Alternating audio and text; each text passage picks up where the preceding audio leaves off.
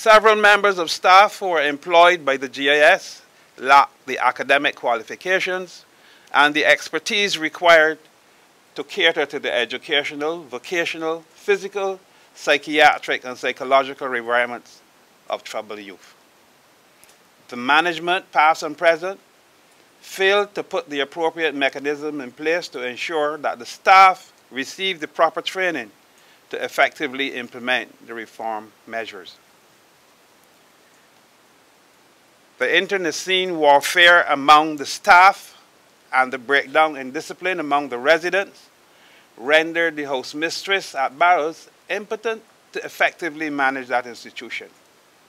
The panel recommended that an audit of the staff should be carried out to determine which members were suitable to work in a reform institution. Employees deemed unsuitable should be replaced by the personnel with the appropriate skills and expertise to cater to at-risk youth.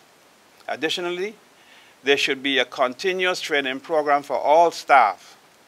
These should include an induction course for every employee before he or she commences employment at the government industrial school, and refresher courses throughout the year for every category of employee.